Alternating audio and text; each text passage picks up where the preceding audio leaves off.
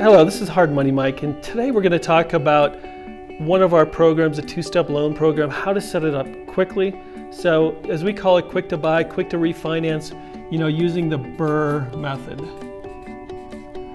And when we look at the BRRRR method, one of the things that we always look at is clients who are looking to limit your cash into the project.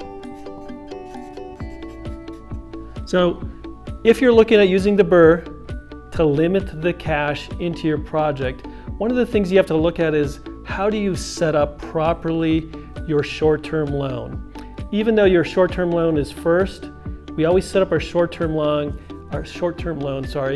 in reference to exactly what our long-term loan. We want to match those two. So first, let's look at what is a refinance. So a refinance is taking a property that already has a current loan on it, or a property that you already own and getting a new loan on it.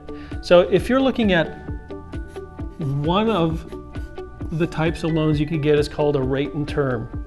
And that's where you just pay off your current mortgage. There might be some incidental cash out, maybe 1 or 2%, but it's really just paying off that first mortgage.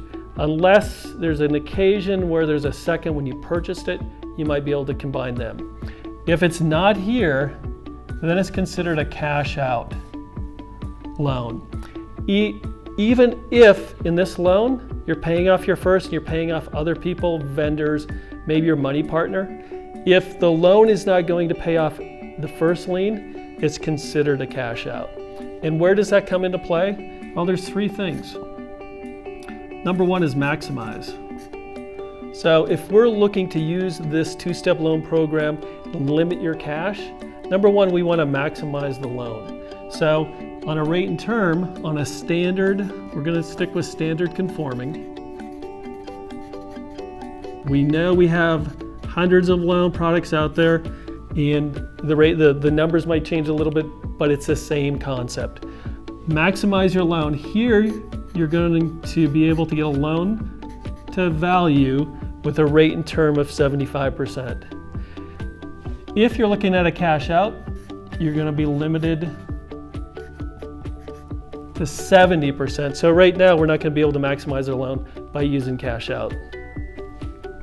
Number two, we want to minimize our cash flow. And part of that minimizing is how long we have that short-term loan. So we want to make sure we're maximizing and minimizing our money. So on a rate and term, as long as your project is complete, you've done all the work, we could use the appraisal, you could do this at any time. So you could get an appraisal at any time. Over here on the cash out, if you want to use the appraised value to get your loan for the cash out so you can get more cash out, you have to wait 6 months.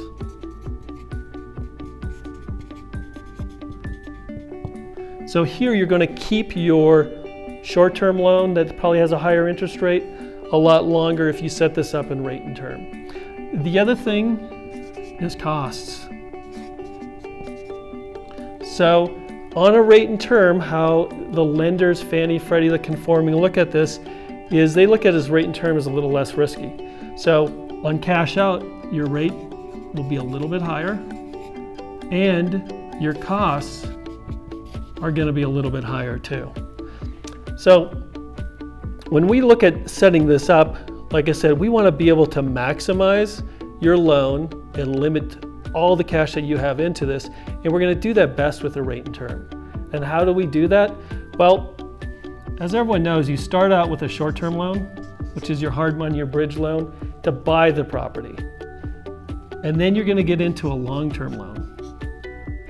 So if we want to maximize our long-term loan, our short-term loan is going to have to equal our long-term loan.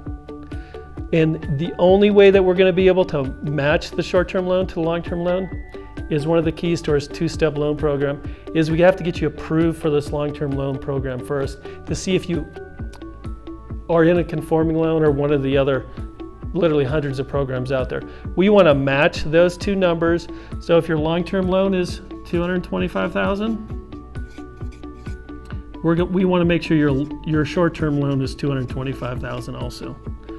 So let's look at an example here. Let's just say we have a property that we could either do a rate and term or cash out. And I'm going to tell you, most lenders unfortunately set it up here and limiting what you're going to do. We want to set this up properly. So let's say that ARV, appraised value after you're all done, is $300,000. And let's say you bought it from a wholesale for $200,000. And repairs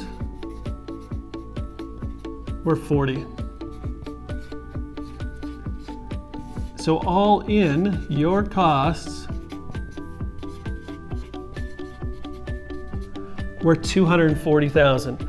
So what would the difference look like between a rate and term and a cash out? So if we properly set up this loan as a rate and term, and we know that we could do a loan for $225,000, we as a short-term lender would not only cover part of your purchase price, but we'd also cover part of your repairs. So in this loan, we would do a short-term loan for your rate and term up to $225,000, which includes all your purchase price and part of your repairs. In this case, you'd have $15,000 into it. Now let's look at an example of how we see these set up all the time. So let's just say a common example is someone goes, I'll take out a loan for the purchase price, but I'll cover the repairs. So they do a short-term loan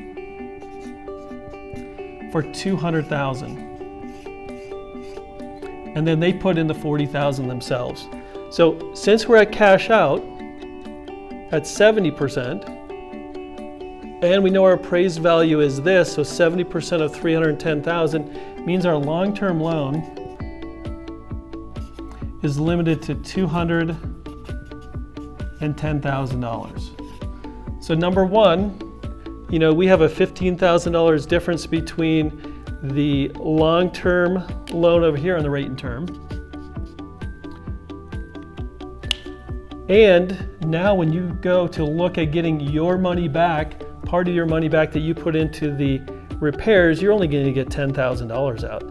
So in this case, you're going to have cash in of $30,000.